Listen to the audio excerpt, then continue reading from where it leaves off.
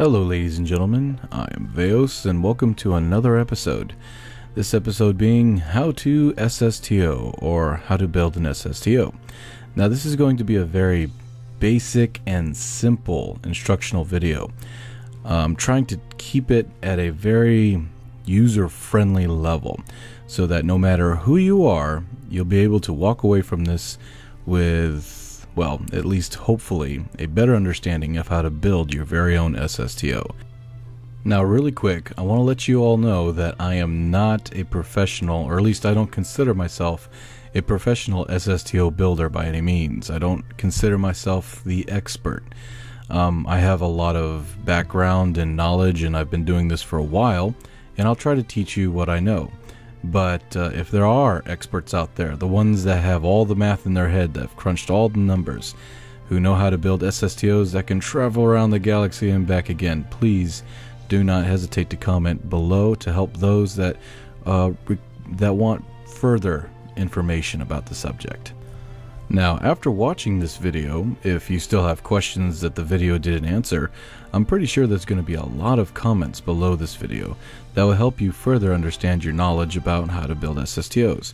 Comments that might go further or deeper into a subject, or even come up with something that I didn't even know myself. Maybe I'll probably learn something as well. So, ask questions, and those of you who know the answers, go ahead and try to answer them as best as possible underneath this video, so that way, if the video doesn't cover it, at least maybe the comments will. Alright, so let's go ahead and get started. So the first thing that we should ask ourselves is, what is an SSTO? An SSTO stands for Single Stage to Orbit. Basically, an SSTO is anything that can go from the surface of a planet into orbit in one piece. No stages, no dropping off fuel tanks, nothing, just one piece. So technically, it could be a rocket. If a rocket can go up into orbit in one piece, it's considered an SSTO. Now, a lot of your SSTOs that are out there, or the SSTOs that you see people making, are of course space planes. Now the reason why is because space planes have a lot of advantages. Using their wings, they can come back to Kerbin and glide around the atmosphere looking for a place to land. Whereas a rocket kind of has to fall where it may and maybe use some of its rockets to push it here or there, but basically your landing area is small. But for a space plane, if it comes back down, it automatically turns into a plane or an aircraft, and therefore you can go anywhere you want with greater range and land wherever you want. So a lot of your SSTOs that are out there are space planes. So now let's talk about drag. Now drag is an SSTO's worst enemy, whether it be a rocket or a space plane, it doesn't matter. It's its worst enemy. Drag is basically the atmosphere moving along the craft itself. As the craft pushes through the thick atmosphere, the atmosphere is of course pushing back. It's dragging across the surface of the SSTO, which slows it down. And of course, if it slows it down, that means that it takes more fuel for the engine to push the craft through the thicker atmosphere. And of course the engine has to work harder, so more fuel, engine has to work harder, which of course affects the overall distance that the craft can travel before it runs out of fuel. Now don't be afraid, there are ways to combat drag, and that is to minimize the surface area with bumps and obstacles and try to keep it as smooth as possible. Now if you're able to build a craft that's much like this one with minimal bumps, as you can see here, or any other thing that ruins the smoothness of the surface. If you can build something just like this without any wings at all, just a cylinder up in the space, then you pretty much have minimized drag to its lowest point. Especially, well, in game you can click this and close it. You can also go over here, custom one, that's one on your keyboard. You can click on this, toggle area intake. Therefore now all you have to do is hit the one button on your keyboard and it'll actually toggle the intake, opening it or closing it. if the intake is closed, it minimizes drag even more.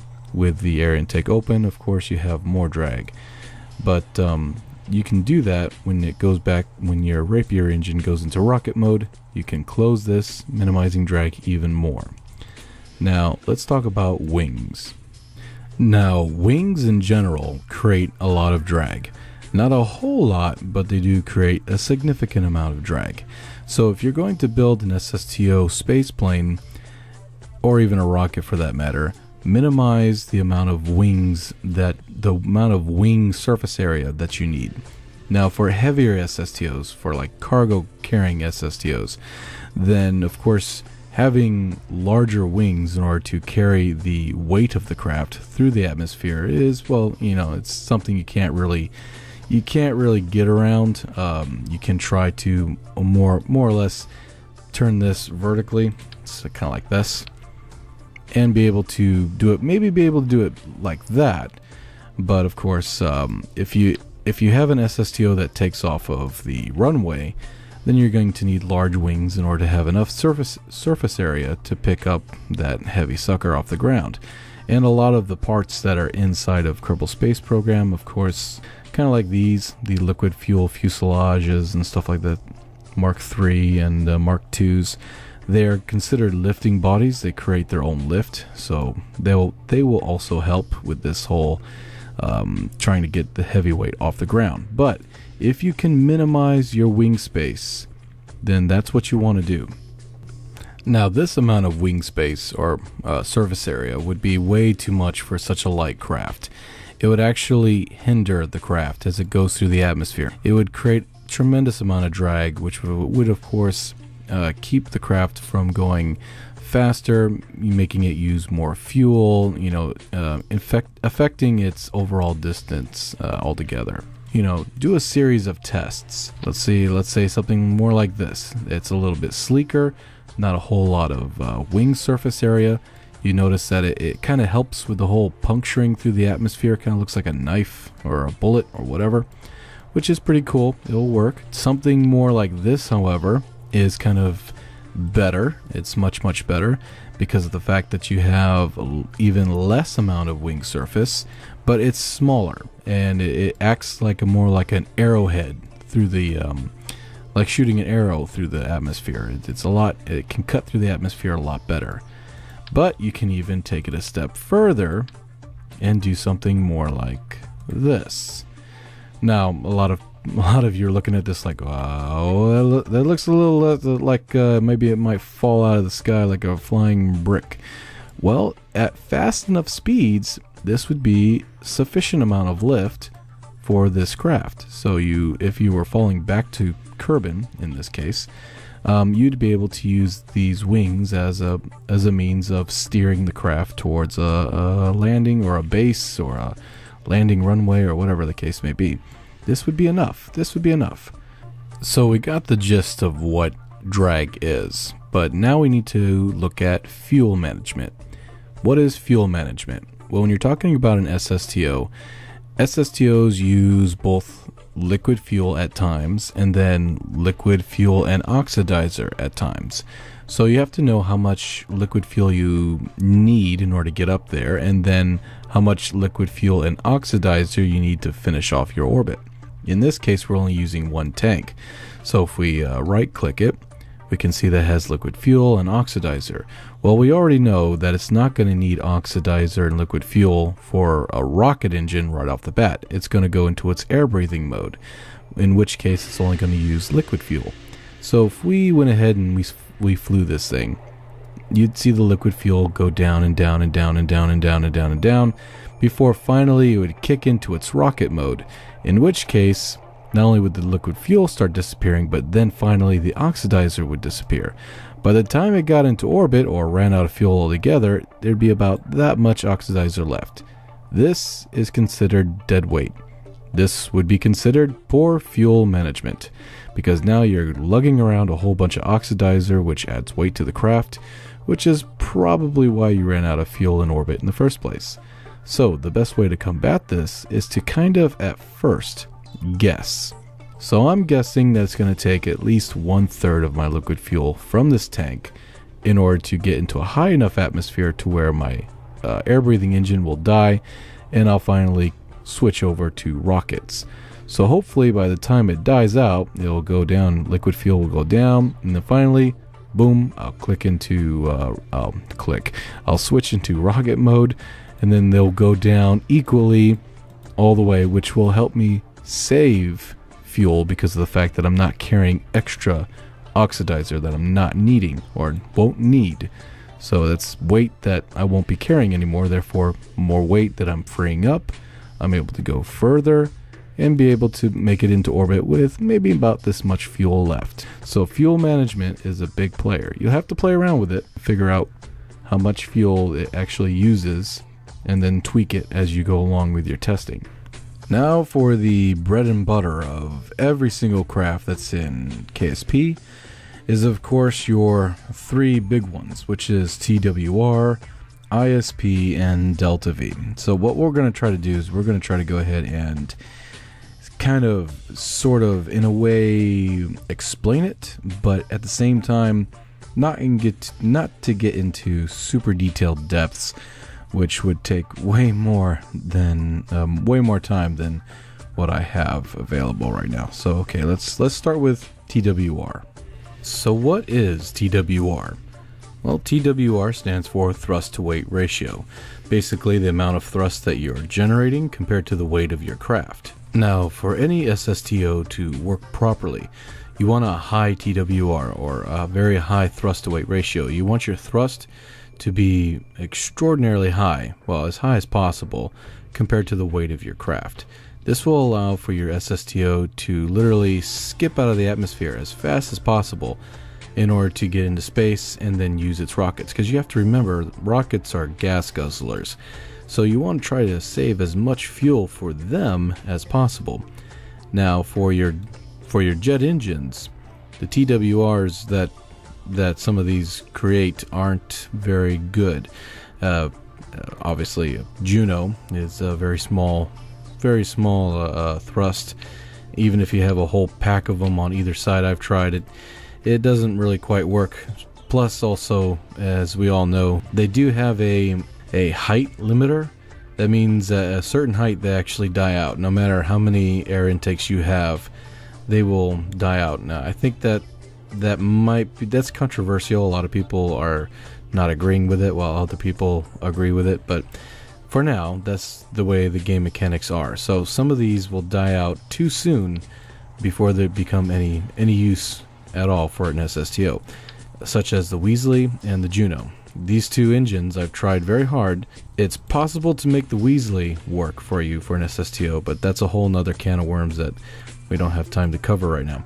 Now the three engines that will work are the Panther, the Whiplash, and of course the Rapier engine. So remember, if you have a low TWR or low thrust to weight ratio, then all you're doing is hurting yourself. Basically, if you throw on an engine that doesn't have a whole lot of strength because you think, oh well, this is more fuel efficient or whatever the case may be, if it takes you a freaking hour to get through the atmosphere, all you're doing is drinking up more and more and more and more liquid fuel, so that by the time you actually get to high enough speed, you've sucked up so much fuel that it's really not that fuel efficient whatsoever. What you want is an engine that's capable of getting you up and out of there as fast as possible. Now real quick, I know some of you are going to ask, well, what about this engine right here, the Goliath turbofan engine?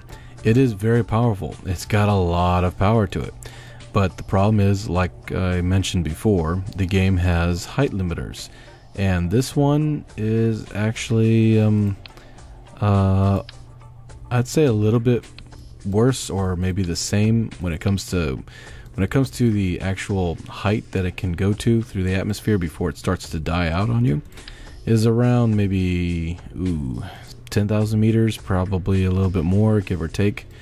So it's possible. Remember, this thing is real heavy also. How heavy? Oh, 4 tons. Hello. So even though it has even though it has 360 thrust, yeah, by the time you start reaching 10,000 meters, you start losing that thrust. That thrust starts to die out, and when you reach its height, or its limited height where it can go before it completely dies out, it's going to become a lot of dead weight, and when your rockets engage, you will not have gained enough speed to actually get out there. I'm not saying it's impossible, but you're pretty much trying to turn an elephant into a race car. So just a real quick recap. TWR, thrust weight ratio, for a successful SSTO has to be high. Whole lot of thrust, not so much weight. And if you have it the other way around, with a very low thrust and a whole lot of weight, then you're just burning up fuel for no reason at all. Now, ISP, or specific impulse, I really don't understand why they make it ISP, even though it's specific impulse. I think it has to deal with some sort of mathematical terminology. But anyway, basically, in a nutshell, ISP is the gas mileage or fuel mileage an engine can get, compared to, well, if you know anything about cars, like a little 4-cylinder Ford Fiesta. In comparison to a Hummer, you know, V8, which one's going to guzzle more fuel? Well, of course the Hummer's going to guzzle more fuel, but which one's more powerful? Well, of course the Hummer is more powerful. So it all depends on what you're looking for. For example, the ISP of a atomic rocket motor is very high. Very, very high. That means it sips on fuel. Notice that, however, its thrust in vacuum is low. So in a lot of ways, it's your 4-cylinder in space. It gets great gas mileage. So in space, in vacuum, where there's no drag whatsoever on your craft, it would be perfect. It could take you all around the galaxy, or well, maybe not the galaxy, but the current solar system for sure. Now, one little thing about ISP that you have to remember is that compared to where you are in the atmosphere will actually determine what kind of ISP or what kind of fuel mileage your engine is getting. It's a lot like a car going uphill. If the jet engine or the rocket engine is pushing against a very thick atmosphere, then your fuel mileage is going to be crap because of the fact that it's working really hard in order to push not only the weight of your craft through the thick atmosphere, but it's pushing also against the thick atmosphere itself. So technically your ISP would be real low. Notice, like I mentioned or showed you before, the ISP in atmosphere for the atomic rocket motor was very low in atmosphere, and that's because of the simple fact that it has to work even harder or burn more fuel in order to push your craft through a thick atmosphere. But once it's in space with no drag whatsoever, then yeah, it's perfection. It's great. So now let's talk about delta V. What is delta V? Well, delta V is the amount of speed that you can squeeze out of your spacecraft in total. Depending on the amount of delta V that you have in your spacecraft will depend on how far your spacecraft can travel before it runs out of fuel. Now below here I have a mod called Kerbal Space Engineer, Kerbal Engineer Redux, which reads out all of the mathematical things. It does all the math pretty much for your delta V, your TWR, everything. It's really cool. Hopefully, I think they're going to put it in. They're going to put it in KSP for stock one of these days, hopefully. But it does all the math for you, except for, and I don't know why, just the air-breathing engines do not calculate. For some reason, it does not calculate the air-breathing engines. This includes the Rapier engine. Close cycle. Nope. Still not getting anything. Alright. Well, anyway. Basically, delta V is dependent on the ISP of your engine. For example, the Vector engine has like 1,000 thrust, but its ISP is real crappy. If you notice on the bottom, if I was to use this engine in space, I'd only get 1,651 meters per second more speed than I already have being in orbit. That's okay. That's all right. It's definitely, it would get you up there quickly because it's a lot of thrust. But let's say we throw on an aerospike, which only has like 160 or so, or 180. It's look at that. The delta V has increased dramatically. I get 3,000 ms. That means I can go 3,000 meters per second faster with this engine. That's how much delta V I have. That's how fast I can go, which is great. This has enough thrust, TWR, and its ISP is pretty good to give me enough good gas mileage to get me up to speed to about 3,000. Now, let's say I want some more speed. Well, I throw on one of these little guys, which the thrust on this engine is very small. It's 60, but it's lightweight at 60. It has good 345 ISP and vacuum, so it sips on fuel. It has little thrust, but it's very lightweight. So the TWR is low, but the ISP is high, which allows me to get more thrust in vacuum because I'm not pushing against an atmosphere. So I'm getting more bang for my buck.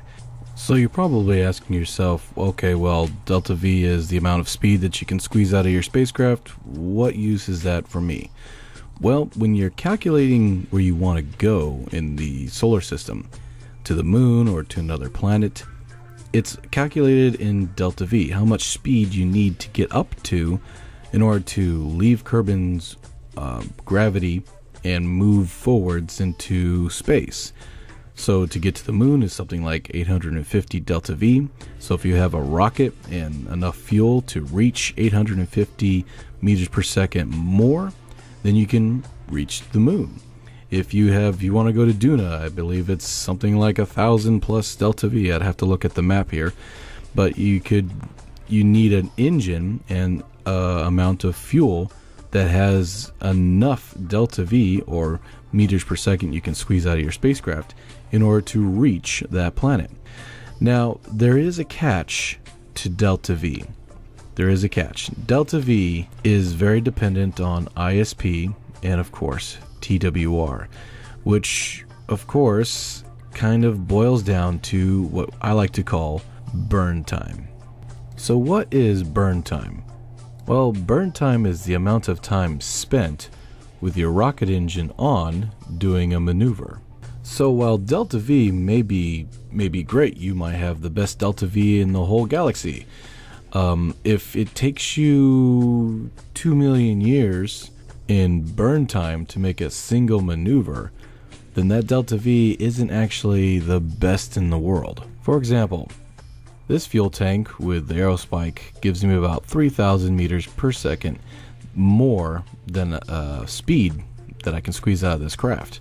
But if I was to switch it over to the atomic rocket motor with all liquid fuel tank tanks, it gives me 4,800 meters per second that I can squeeze out of here.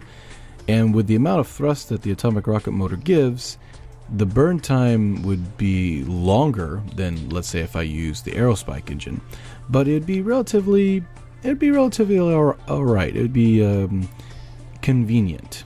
Wouldn't be that long of a burn time, which helps a lot, especially in gameplay. But let's say I want to go for the max, the super duper max amount of delta V that I can grab. Well, I'll grab this Xenon container, slap on an ion engine, and voila! Suddenly I have 10,000 meters per second. And you're like, whoa, this thing is screaming through space. But there's a catch. This would probably take several orbits before I could finally get enough thrust to actually go anywhere, which would mean probably a couple of days of burn time. Yeah, you see where I'm going with this. Basically, it would take you so long to make a burn maneuver that you'd either miss your window of opportunity altogether, or you would collapse from boredom, or maybe you'd grow a beard, or get married, and by the time you came back to your computer, you'd be like, oh crap, what's this game again? I forgot. The practicality of having an ion engine with this kind of weight, even though the delta V is massive, would mean that the thrust to weight ratio of this piece right here would be so low, so incredibly low, that your burn time would be so incredibly long. One would have to wonder, is it even worth it? Is it practical? And for me personally, there's some people out there who would take the time to make it happen, but for me personally, it would be very, very impractical. So I'd be using something more like this. But if you're building an SSTO, the burn time that you need in order to get into space, you actually have a limited amount of time that you have to burn. You cannot take forever when you're burning into orbit, because of the simple fact that not only are you going up into space, but eventually you're going to come back down to Kerbin. So you need to make orbit within a certain amount of time. But the Delta V says, oh, the Delta V is incredible. I can go everywhere and anything, do anything. The problem is if you take too long making that burn, if that burn time is too long, eventually you'll reach apoapsis and start falling back down. So when you're making an SSTO, burn time is critical. Make sure that the thrust to weight ratio is strong enough to get you into orbit sooner rather than later.